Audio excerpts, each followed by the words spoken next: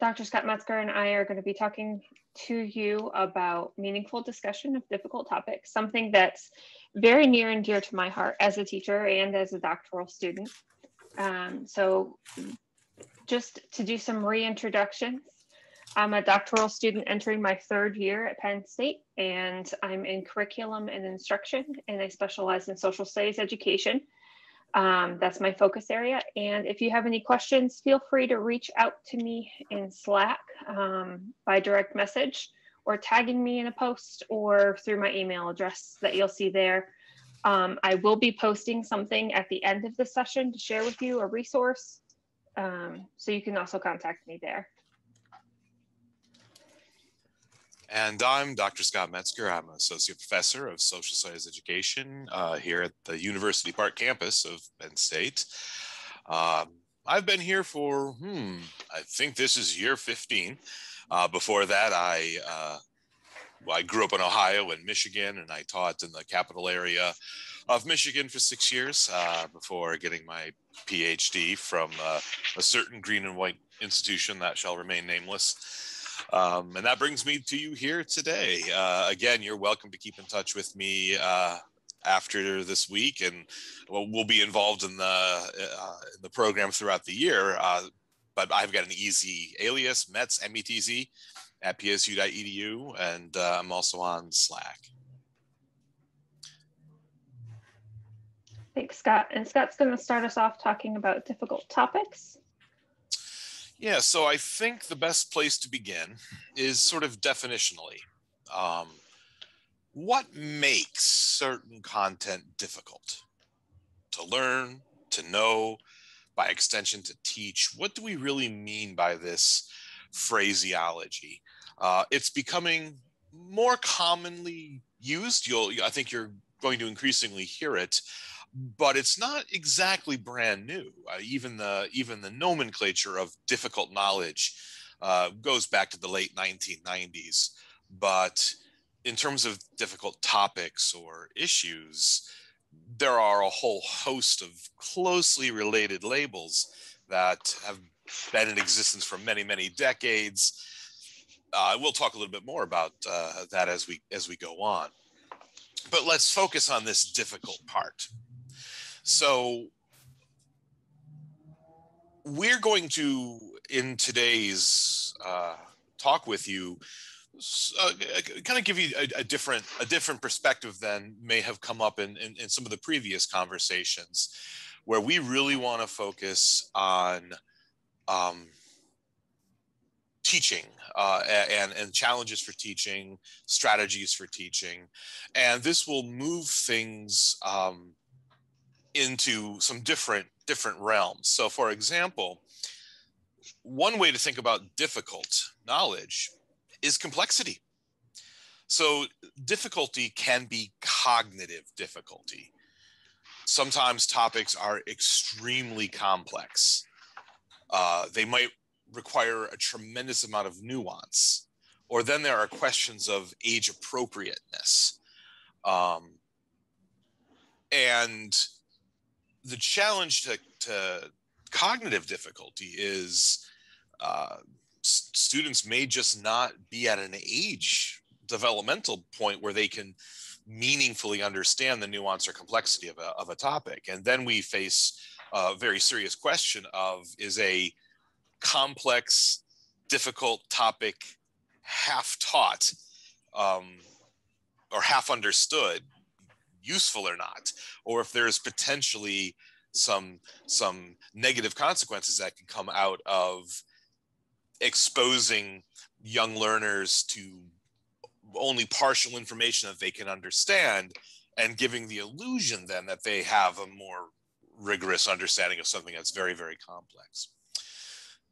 Another aspect of difficulty is more in line with what we have been talking about in many other sessions. And the formulation for it that I think is really helpful to contrast with a cognitive difficulty is affective difficulty. This would then involve emotion, things to be emotionally difficult, or psychological difficulty. And then that relates to trauma, either through things directly experienced or through traumatic memories that might be passed through family. But all of these here then go beyond just, oh, it makes my brain hurt, or I really can't understand the big picture, to how it makes me feel, how I react to it. Then we have some other things that relate to this and overlap in some ways. So controversies, issues that are controversial can be difficult to learn, to know, to teach. There's a very long tradition of teaching controversial issues in schools, and what they all share in common is sharp disagreement of values, so that different people, different backgrounds, different perspectives will come in with different sets of values and assumptions of what is right, what is most important. And when these are in sharp contrast, this is controversial. How about things that make people uncomfortable for social or psychological reasons? So social or psychologically uncomfortable topics. These can sometimes be found in just disagreement between sets of values, particularly when we're talking about social issues or conflicts that might involve identity, or the way our identity interfaces with our social lives, things that aren't necessarily empirical questions. For example, conflicting religious beliefs or morals. When these things are put into conflict, it can be very psychologically uncomfortable and disturbing. But we also should remember that difficulty can relate to the teacher as well. What happens when teachers aren't comfortable with what they have to teach? And this can include something as very elemental as a lack of knowledge. One of the hardest things about being a teacher is you could be called upon to teach anything that might relate to your topic. Sometimes things you might not thought of as relating to your topic, or your subject area, excuse me. Yet we can't know everything off the top of our heads. So a lack of knowledge of some of these complex, difficult issues or perspectives can leave teachers feeling uncomfortable. And then several of you at previous times have raised this issue of context. My students, my community, my school. Context differs. And so what might be difficult in certain ways, in certain contexts, might not be true for other contexts where other things might be difficult. So you may have a school or a classroom with lots of really advanced students for whom cognitive difficulty is less of an issue. But yet you could still have very much the affective or the social or psychological. Melissa, do you want to go to the next slide? Sure. Okay.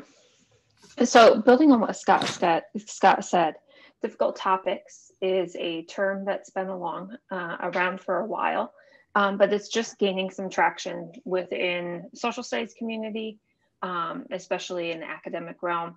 But this term difficult has also been used in literature down over the years, and is presented differently depending on what grade level or what subject level you're dealing with. So it's also been referred to as sensitive issues. Tender topics is used for difficult topics, especially at the elementary level. Difficult knowledge has been used by some researchers in controversial issues. So just knowing that these are all referring to the same thing. So what we've done is we've broken, to give you an idea of what topics tend to be difficult, we've broken them down into 3 categories: historical, political, sociocultural. Now there's considerable overlap, as you'll see, between the 3 categories, but here we've given some examples. An example of a historically difficult topic might be genocide or slavery. An example of a politically difficult topic. Might be refugees or immigration, or social justice. And sociocultural, an example might be censorship or minority rights or identity. So hopefully that gives you an idea of kind of what we're talking about here. So one thing that might be a useful clarification is when we look at those example topics, it can often refer to how those things are framed, what aspects of them are being taught about, as much as simply the label. Now, in some cases, due to the political culture of broader society, sometimes some very labels, names, words can have a flashpoint of difficulty because they're controversial, or they will feed into partisan splits.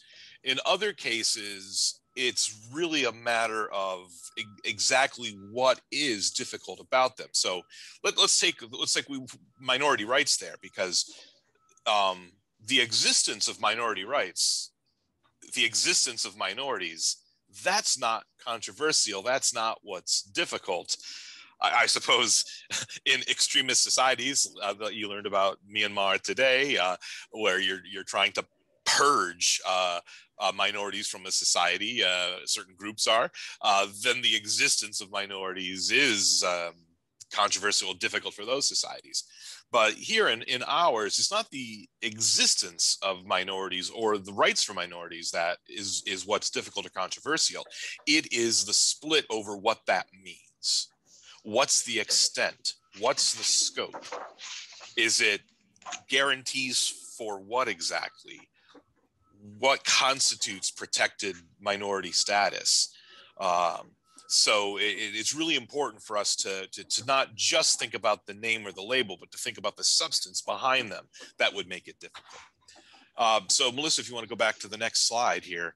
What about the Holocaust? So the Holocaust is a historical event. It happened. We study all sorts of historical events, ask students to study all sorts of historical events. So what is it about the Holocaust that makes it difficult? After all, there are lots of violent, unpleasant events in the past. There are lots of events where very large numbers of people have died. What is it about the Holocaust in particular, then, that we would even want to see it as difficult or consider it as difficult? We've already touched on some of this in the previous session. So the disturbing details and images, because this happened in very modern history, there's going to be far more left from it. Details, documents, particularly photographs, films, things that don't exist for most of world history, where we may have oblique accounts of there was a massacre after this battle and 10,000 were slain. You don't have the details or the images that you would have for the Holocaust. And this raises a whole host of thorny, age-appropriate and psychological questions then about when is it appropriate, useful, and ethical to indulge in the details or to show and use some of these images. Trying to parse that is difficult. Now, I just got done saying it happened in modern history, but it's increasingly moving from lived history to beyond lived memory. And that makes it increasingly purely historical. There will be a time in the not too distant future where there will not be anyone left alive who will have directly experienced the Holocaust era of the early to mid 1940s. And at that point, it no longer has that lived memory immediacy. And we're already moving into that. And you can then have young people who would look at this and say, if you think about it, if you're a 14-year-old child today, you know, I remember even when I was young, we were saying, you know, for my age, oh yeah, the You know, the early 20th century might as well have been the era of Julius Caesar. It's so long ago and outside the lived memory of children. Thus, it will always be difficult to keep connecting that to more immediacy of young people's lives. And that's a difficult challenge as well, as it's this thing given a lot of weight and evidence, but yet to them it's going to feel more and more remote, more and more historical. Then the completely opposite side of this is the contemporary political dimensions that the Holocaust has. So it's not just a historical topic, because it is invoked, and not unfrequently, by governments, by advocacy groups, in support of things that they want to do. And so that contemporary political dimension, how it is used, will make will have an effect on how it's going to be perceived in educational uses in contemporary times. Related to that then would be sociocultural tensions involving identity. So we've got all sorts of different perspectives and groups involved in the Holocaust. And we're talking, of course, victims, but also resistors, people who were involved or aware to different degrees. So there's questions of collective blame, collective guilt. We talked a little bit about how it can still be a struggle for some young people who learn about the Holocaust to wonder, well, who today is there kind of a blood guilt for people today from Germany or of German ancestry, that they've inherited some sort of special obligation because of the Holocaust. There's disputes over how the Holocaust can be used in kind of social memory, for example, in or by Israel, or in and by other countries. The result of all this is that Holocaust teaching, direct, sustained, explicit Holocaust teaching, seems to be becoming surprisingly infrequent in schools, at least according to recent surveys. And this has been substantiated over time since kind of a height of renewed attention to it in the late 1990s, 2000-ish, but particularly in recent years, surveys are suggesting that a lot of schools and classrooms are hesitant to engage in robust teaching about the Holocaust. Obviously, this initiative exists to try to do something about that, but encouraging robust, meaningful teaching about the Holocaust, as well as other genocides, human rights issues, starts with recognizing this is not easy. This is not waving a wand and saying, okay, you teachers, just go do it. Here, we'll give you some tricks and you go do it. We need to acknowledge how and why it's difficult. Melissa, do you want to go to the next slide? Here's a useful quote from an article on teaching controversial issues that might add a little more light. For many educators, the successful teaching of discussion or controversial subjects can be a difficult and sometimes problematic task. The specter of potential parental and community disapproval or blowback is very real, leaving many teachers unwilling to engage in any activities that may develop controversy or could engender any opposing views of morals to public scrutiny. Here we're getting back to what I raised as sets of values in conflict. And Lenin's article was published in 2017. I think it has only become truer in the years since.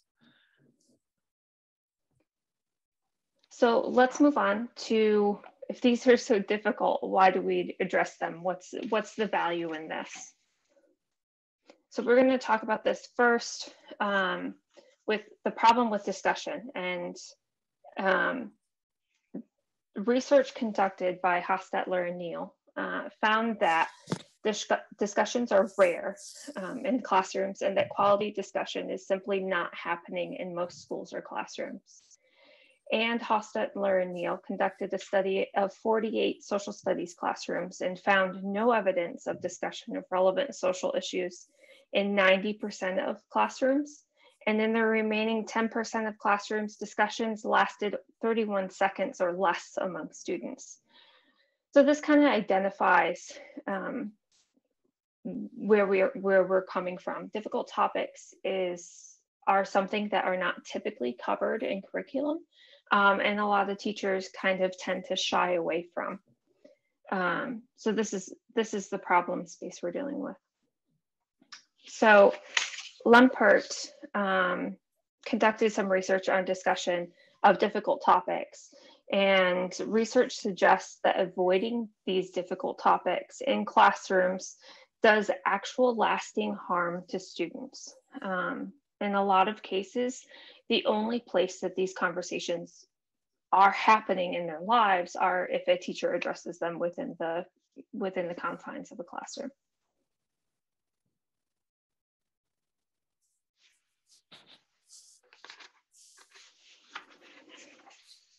So as teachers, what is our ultimate why? Why would we willingly engage in conversations that can be uncomfortable for us and for students? And why risk possible classroom disruptions?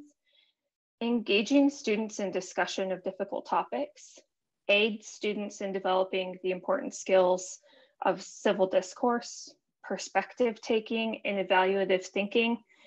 All of these skills, as you see from the Krakow quote, are important for democracy and the preservation of democracy.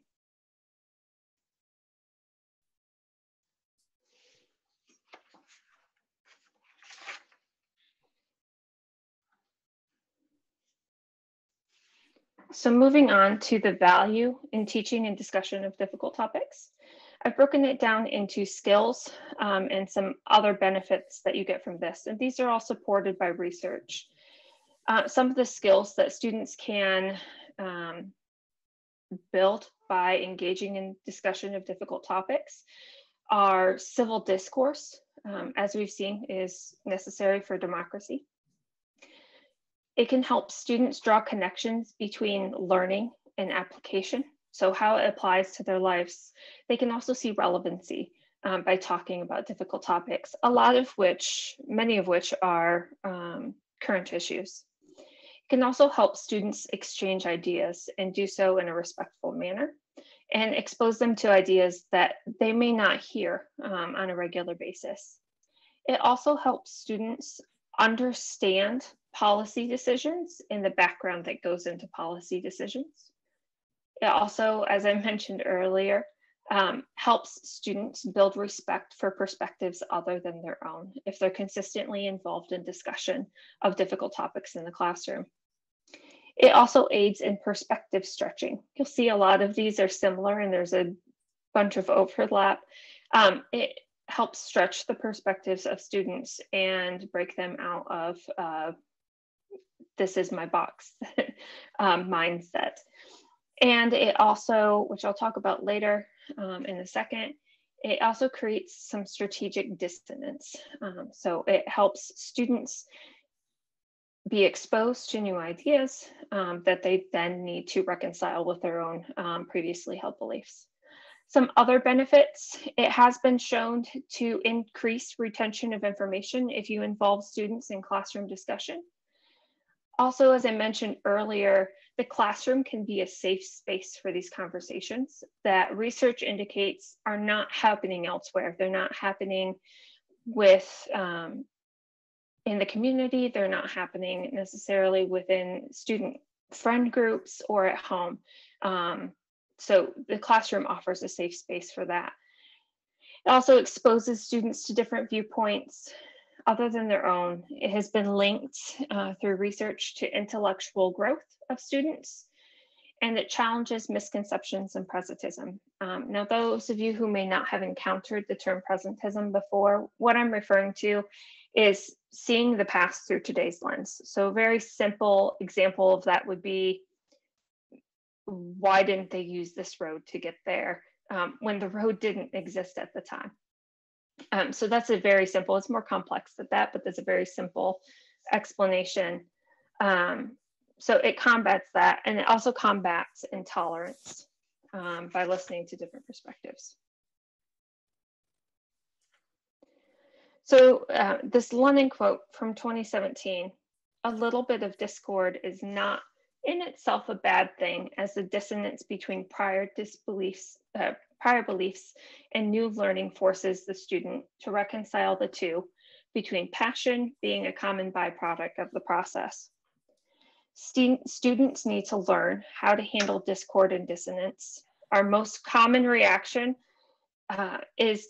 students' most common reaction is to block out ideas, concepts, etc., that we aren't familiar with or that are contrary to what we've always thought true. While it's important to not change your opinion every time the wind shifts, it is still important for students to learn how to investigate new information, and they will ultimately be the ones who decide whether they're going to take in and add to the worldview. But we as teachers can at least help them consider new information rather than shut it out." So we're going to talk about some wise practices for difficult topics. So in education, we often hear, I'm sure you've heard the term best practices. And while the intent, or I believe the intent behind the term best practices is not all bad, it sends the wrong message that there's a one-size-fits-all approach to education. So instead of best practices in this presentation, I will use wise practices. My use of wise practices is meant to signify guiding principles that will likely vary based on your context. So let's start with some research findings about discussion, specifically focused on difficult topics. Krakow has written about difficult topics in 2018 quite extensively, and he made a few observations. Students gravitate towards evidence that support their beliefs, even when provided with teacher-curated sources. As a teacher who engaged my students in discussion and gave them documents for debate or for discussion, or had them look up things, this came as a little bit of a shock to me, but it's important to know. Also, students don't tend to listen to their peers. There's something I always talked about with my students was we need to learn how to listen to understand rather than listen to respond. There's a very key difference there. But research shows that students listen to respond. So they're listening to see what they're going to say next, what they're going to pick out that's wrong, or what they're going to disagree with. They're not listening to understand the other person's viewpoint. Research also suggests that students decide their position ahead of time. I'm sure we've all experienced this as teachers. And students tend to participate differently by gender in different contexts. So in some contexts, different students with different genders tended to dominate different contexts and dominate that discussion. And then teachers tend to micromanage and limit the outcome and meaningfulness of discussions. Can I jump in here with a quick illustration of that last point, Melissa? Yeah, go ahead. So when I was teaching, I was guiltier of that jumping in. I don't know if it was micromanaging so much as, but limiting the outcomes and limiting the meaningfulness of it, because every time a student would want to say something, I'd want to respond, right? So I've called this the shooting gallery approach, right? It's like, at the carnival, the hand comes up and you shoot the water gun, knock it down. Okay, where's the next one? Ooh, knock it down. I just found this a very natural, almost a reflexive approach. And I imagine many others here may have felt that at times. A lot of this is awareness. The first step is awareness of what's happening, of what you're doing, even reflexively. Thanks, Melissa. You're welcome. And it is very difficult. We're even taught as teachers in teacher education programs, how to respond to students, and how to manage conversations and manage the classroom. So it's a very difficult thing to learn, to embrace silence and allow the students to have that discussion and take on a facilitating role. So allow me to share some wise practices that are recommended from the research, and ones that I have also found true to be true when I was teaching in my own teaching context. Boundary setting. Establish community. This is the foundational principle to discussion and discussion of difficult topics. You need to, as a teacher, we need to, as teachers, establish a community with our students and a community within our classroom that is safe, that is of a respect, and that allows students to freely share their ideas with each other. Establishing that community is the foundation for these discussions and cannot happen without that foundation. That can't happen without those foundations. So involving students in boundary setting. Someone mentioned, I'm sorry, I can't see your name because my screen is taking up, but someone mentioned going through a list of respectful discussion practices at the beginning of a school year in the current events class. That's what boundary setting essentially is, but research suggests we should involve students in that. So what are the parameters that your students want to set for classroom discussion? How do you think that how do they think that you should respond to certain things that might come up in discussion? What guidelines do they think they should follow? Students surprisingly have quite a bit to say about this.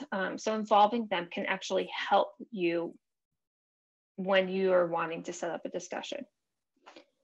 Make sure you're choosing topics carefully. So this is just an awareness of your context. Again, you'll hear that word a lot. If there's something that's going to be inflammatory, you need to know that ahead of time. You also need to know your students individually and know who may have experienced trauma related to the topic, or what you think their ideas might be or what they might say. Students will always surprise you with what they say during a discussion, but just making sure you're planning ahead. Third point is build up to classroom discussions. If you think back to your first year of teaching, how disastrous would it have been if you did a group project in the first week at a brand new school and you assigned the groups without knowing the students at all?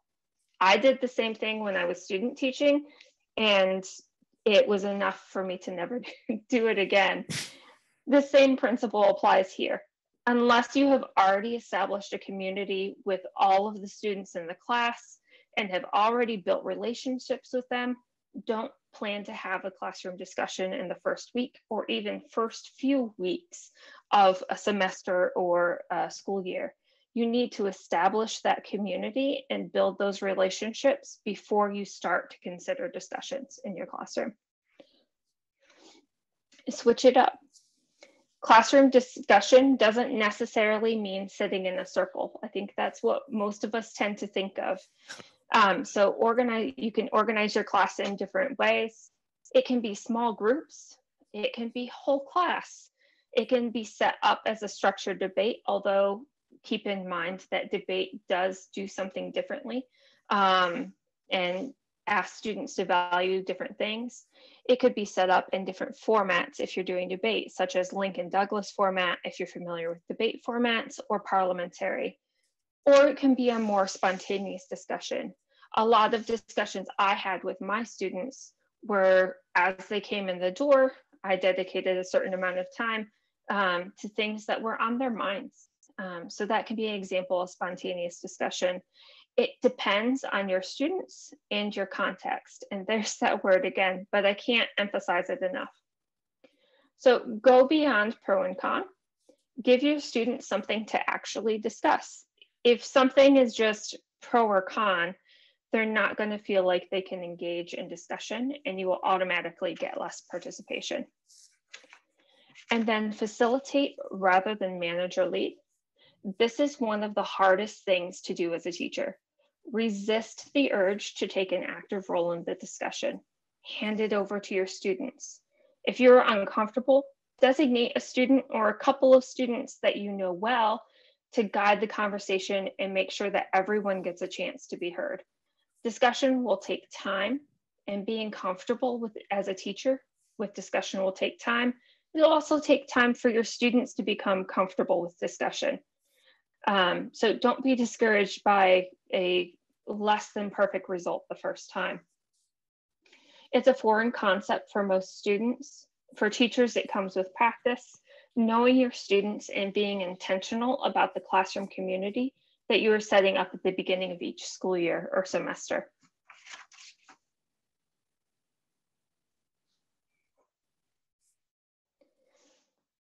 So this quote from Krakow reminds us what the role of teacher as a facilitator looks like. So when I'm saying facilitate, this is what I'm meaning. Being ready and willing to intervene in classroom deliberations, not expressing your own opinions, but to remind students to follow their own rules of discussion, help them diffuse questions, call attention to factual misunderstandings, and especially to make sure that competing perspectives are offered and heard. So you're taking a role of a facilitator rather than a leader. And oftentimes, physically, what that looks like in the classroom is stepping to the perimeter of the class and not involving yourself and not hovering, as we tend to do sometimes as teachers. Again, if this is uncomfortable for you now, or if this gives you a little bit of anxiety now as you're thinking about it, don't give up. It comes with time. And then Scott's going to talk about some wise practices for teaching and discussing of difficult topics. Yeah, so let's kind of take this general background here on facilitating productive. I like that phrase Jen brought up, facilitating productive classroom talk. And think then about, well, what does this mean if we're trying to do this with the difficult topics?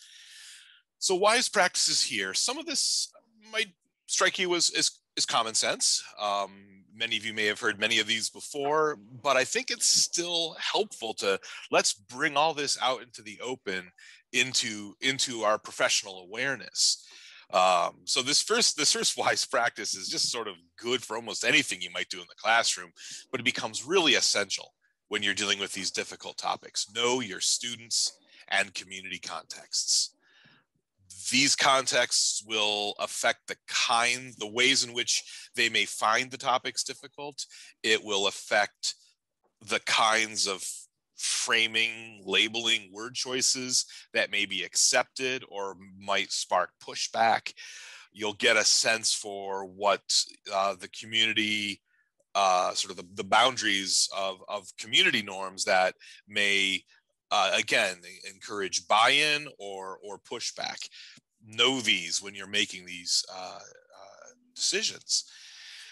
And the decisions then would be in preparation.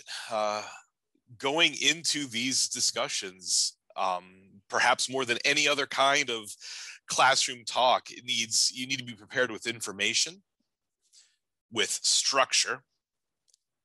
And I'm also going to suggest it's helpful to have an idea of the kinds of responses that, one, you think you could get, but also the kinds of responses you hope to get.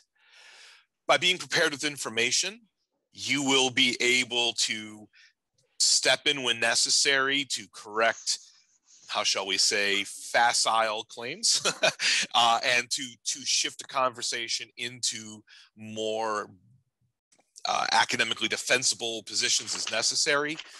The structure will, and this again, when I say structure, this is everything from how your classroom is arranged to the amount of time that you are dedicating to each of the steps, to how you're asking students to engage in the discussion. Are you starting with think, pair, share? Is it small group, then to whole group, These can be decided on the fly, but a wise practice is to prepare this in advance based on your knowledge of your students, your classroom, your context. As for those responses, perhaps the thing here that we've not all stopped to consider before is not just, oh, I'm afraid students might respond this way, or I'm pretty sure those students will respond that way, but also your goals. What kinds of responses would you hope to get put out there? This is not indoctrination. Forcing, guiding, pushing everybody to echo the same response would be indoctrination. But having responses that you hope students will learn to be able to consider, that will be put out into the mix, and being ready to put them into the mix yourself if the students aren't, that is very wise preparation. Of course, the teacher, even if you are playing a facilitating role with difficult topics, it's still actively involved mentally, intellectually, because there's a huge role for teacher questions. When students are saying things, teachers should not hesitate to, well, okay, so you said XYZ. How do we know XYZ? And you don't have to make it adversarial. You could say, I'll open this up to anybody. So anybody who might have heard this claim, how do we know that? Or if the students start to position something in a way that's irresponsible, or that is very extreme, you can ask questions that will move it back toward responsible framing. Well, do you really think the people that you're criticizing actually are claiming that? Or are you assuming that that's what they mean when they say this other thing? You know, let's kind of look at an example of what do those other people, that group, actually say themselves. And then questioning can facilitate deeper thinking, or even student talk. You know, hey, Johnny, I just heard you say XYZ. A few minutes ago, Janie said ABC. What do you think about how what you just said might connect to what Janie just said? Huge role for teacher questioning.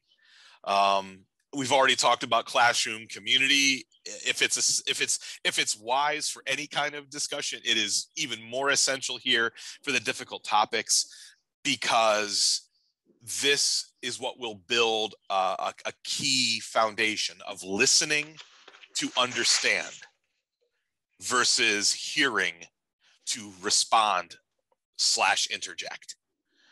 I'm not just sitting there watching somebody's mouth flap so that I can wait until they take a breath so that I can jump in and say, but you're wrong because I know XYZ. That is a very different model, as opposed to listening to understand, which is, I'm hearing something that I don't agree with. But if I listen to understand, I will at the least better understand why anybody else could believe that.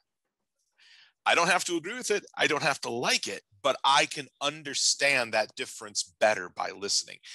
And that kind of listening is a bedrock foundation for civil discourse that we are not seeing very much in our society or our public culture in recent years. Being ready to deal with students who are hesitant to talk. And I think, Katie, when you brought up bullying, or blowback after the class, outside of the classroom, there can be a lot of worry, particularly when there are some people in the school, in the classroom, who are extremely passionate about a particular perspective.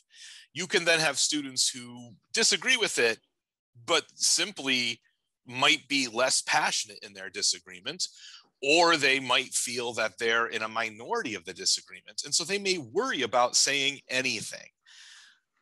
Being ready to help bridge that hesitancy is a wise practice. I think in some ways this involves getting comfortable with silence. We've all heard about the 7-second wait time, I hope, right? Boy, I really had to train myself in the 7 seconds wait time. But when we're dealing with difficult topics, I think we need to get comfortable with silence. It may take time for people who are hesitant to talk to be willing to talk, to formulate their words. They might need a process. You might say, let's take 60 seconds to cool down and sit in silence. In the 60 seconds, think to yourself, is there something you could add to this? Especially those of you who haven't talked yet. Is there something you could add in a way that, you know, we're not trying to raise the temperature again, but let's take the 60 seconds to cool down and think. Yeah, that's silence as process.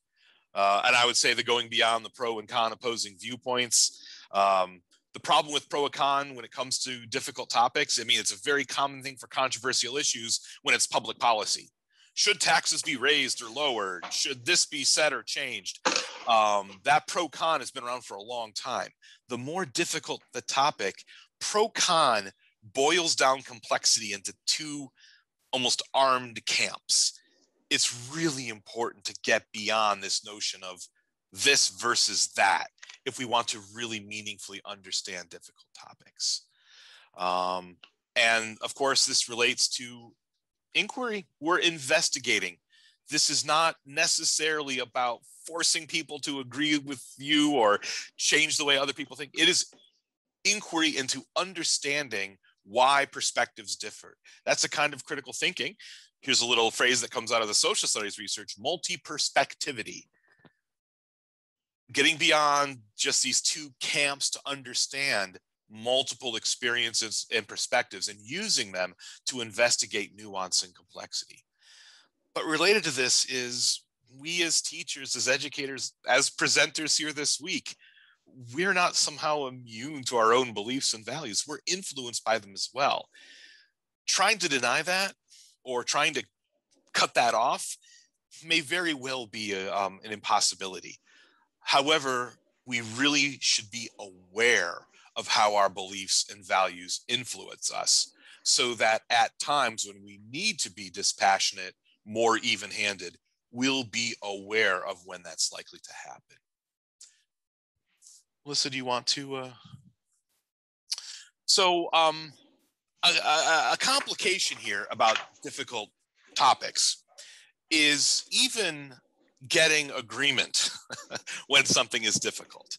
So if an issue is open, and here I think I'm really talking more about kind of the controversial issues here, you know, if they're open, it's easier to position this as, okay, we need to have a civil discourse. Open issues are those that are matters of live controversy, current government policy, you know, the election season, voting rights versus vote security. These are open live issues. But then there are these things that are called settled issues, right? These are questions for which there's already broad-based agreement that a particular decision is well warranted. The challenge is people who are very passionate about a particular side of an issue want it to be settled. No, there is no longer a reason to discuss it. It's already settled. But that can change. And people might push back against that and say, no, it's still open. I don't agree with that. And so there is a power dynamic in what issues are classified as open and what are classified as settled, that it's really important for teachers to be aware of, so that if people are pushing back, how can we even discuss this? This isn't a matter of controversy. This is already settled. Be prepared to frame it in a way then that will point to, well, here's why in some ways, for some people in some aspects, it's still open. It's still a viable topic for disagreement and discussion.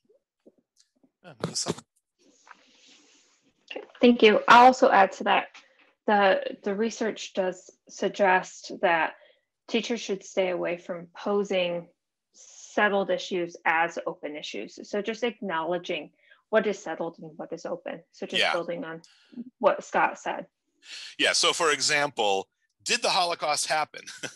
Would be a very poor example of trying to take something that is factually settled and pitch it as an open issue.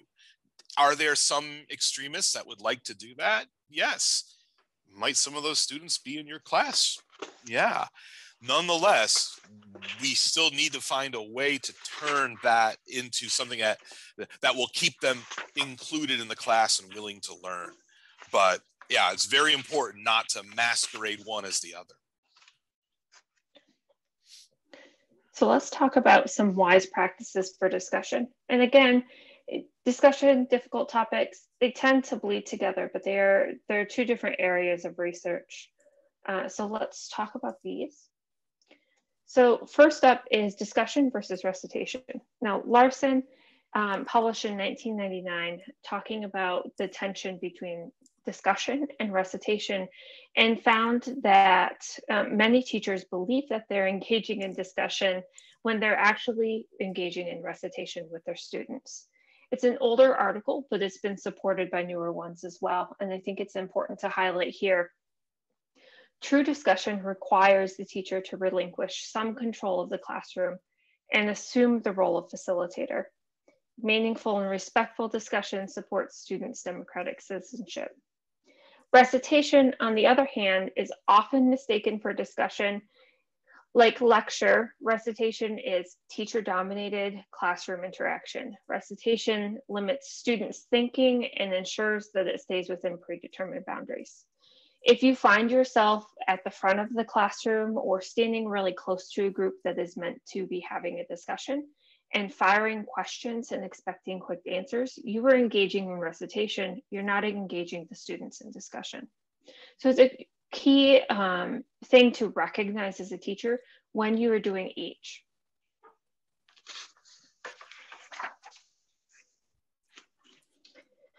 One of the roles in discussion is, important roles of the teacher in discussion is questioning.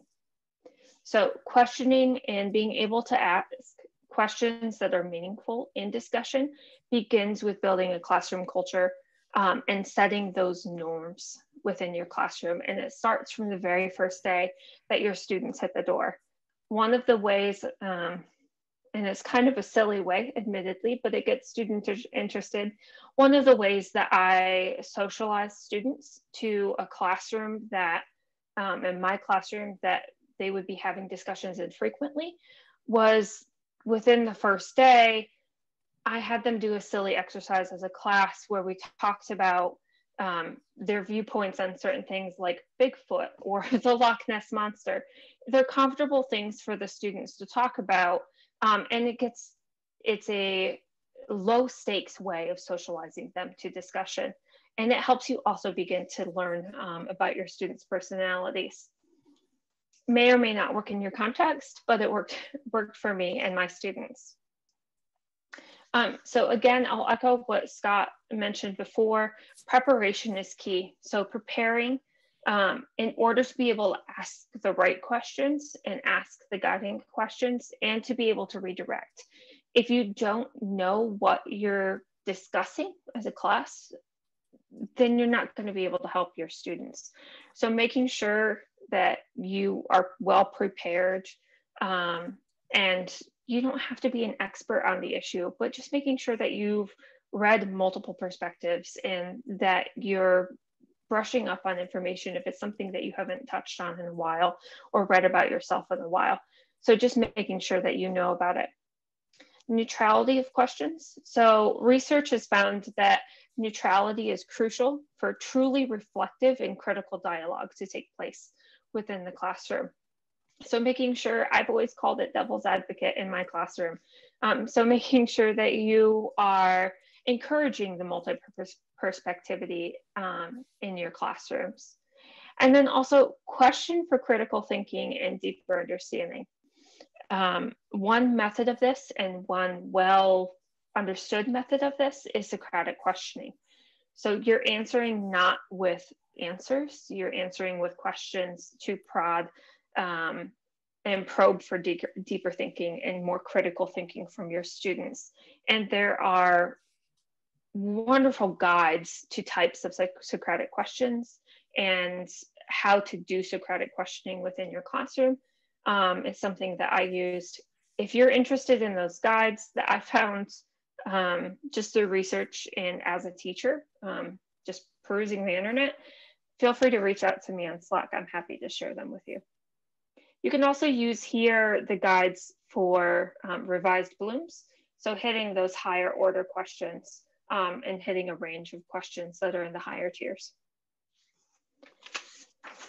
So Willen in 2004 published an article about misconceptions about discussion, and then endorse principles based on those misconceptions. I'm going to share those 5 here with you, so you can see. So misconception number 1 is that a discussion consists of the teacher asking questions and students answering them. We now know, or hopefully we now know, that that is actually recitation. So the endorsed principle from the research is that a discussion is a conversation between students, or dialogue, as was mentioned before, between teachers and students, and includes both answering questions and making statements for both the teacher and the students. Misconception number 2 is that teachers give students enough time during discussions to reflect, formulate response, and express them. Scott talked about the 7-second wait time. When you are doing discussion, particularly discussion of difficult topics, students need more than that. They need time to process. Think about how much time you need to process things, or even just process the sessions that you're involved in right now. Students need adequate time for reflection, and teachers need to provide that wait time throughout discussion so that the students can catch up with their thoughts and process everything that they've heard in order to be able to respond. Not giving them that time reinforces the need for students to respond without understanding. So it reinforces that type of environment. So you want to make sure and provide that. Misconception number 3, teachers cannot get students involved in discussions if the students do not want to participate. As I've talked about discussion, and I've talked with my colleagues when I was teaching in a K-12 context about discussion, this is what I heard most of the time. And even before I started delving into discussion with my students, I held this misconception as well. There are ways, and I'm sure we can all be creative, that we can entice our students to participate by using a variety of techniques, varying our structures. The research actually recommends effective questioning, Socratic questioning, and the combined use of recitation and discussion. Wait time is also very important. Something happens in classrooms. From my own experience, something happens when you tell students, I have 5 minutes and I'm not going to say anything in that 5 minutes, so it's up to you to keep this discussion going forward. So you can prompt students to talk.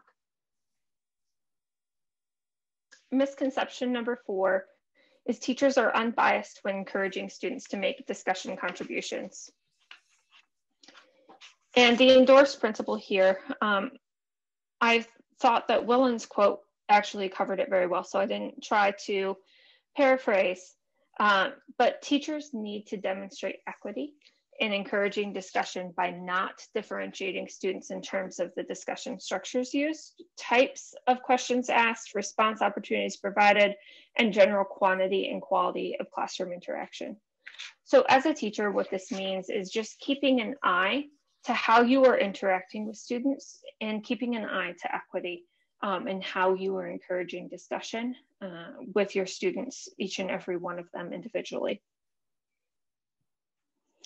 Misconception number 5, and the last one, is teachers cannot objectively evaluate students' contributions during classroom discussions. So this also was a misconception that I heard quite frequently when talking with my colleagues. And as I've talked about discussion over the past couple of years, the endorsed principle on the other side of that is that rubrics can actually be quite useful, and they can be used to assess discussion and should be used to assess what is valued from the discussion. So this takes some reflection as the teacher. What do you want students to take from this discussion? Do you want them to try and be right? Do you want them to win? What do you want them? What's your goal for the discussion? And building that into the rubric. Also, sharing the rubric with your students prior to discussion.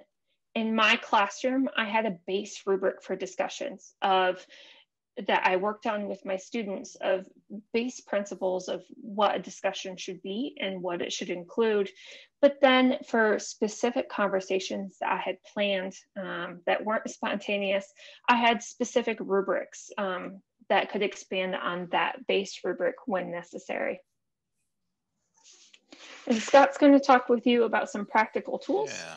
We're down to our final minutes here, so I do want to save time at the end for people to raise thoughts, ask questions. I know Linda Schwab had her hand up, and I definitely want to give Linda a chance to speak here. So we've got the last two slides that I think, since we're going to make a copy of this available to everyone, we can largely leave these last two approaches. These are very practical systems you could use for you to look at. I'll just point out here, slide 31 is an approach to the alternate framing of difficult issues. I talked about multi-perspectivity. So this is a structure that you could use with students to engage in alternate framing as a basis for discussion. You identify what are different perspectives. Avoid the inflammatory labeling. Can we find any mutually shared labeling that would allow us to say, this is the issue at stake, and these are the stakeholders? And then this approach basically tries to investigate and lay out what is a generalization on the issue that would be advanced from each perspective. And then what's a strong critique of each perspective's generalization from the other perspectives? And then how might each perspective respond to that critique? And this would then be done for each of the perspectives on the issue, at least two. But ideally, you would explore 3 or even 4 perspectives on a difficult issue. I'll point out a few things here at the bottom. A caution: we have to handle partisan media with care. Right now, we seem to be in a cultural moment where virtually all media is partisan in some way and intensely partisan. I would just say we have to handle that with care. If you have 2 different media sources and one's extreme in one direction and the other is extreme in the other direction, I don't know if those 2 extremities cancel each other out. Be very, very cautious. The other thing I'll stress again, not all topics have responsible alternate frames. It really depends on what the inquiry is. Did the Holocaust happen? Does not have responsible alternate frames. Yet a question like, why are there still some groups in countries around the world that want to insist the Holocaust didn't happen? That is a question that could be investigated, but not, did the Holocaust happen? There aren't alternate frames on that. And then Melissa, you've got your model here to share. Yep. So I will be either directly after this presentation or sometime this afternoon, be sharing a guide that I built for thinking through difficult topics before you engage with them in your classroom. And it includes an adapted FRAIR model. So if you're not familiar with a FRAIR model, it's usually used for vocabulary that's new to students, but I've adapted it for this. But basically, the worksheet or guide is to help you ask some of the questions and help you get into the practice of preparing for these difficult topics.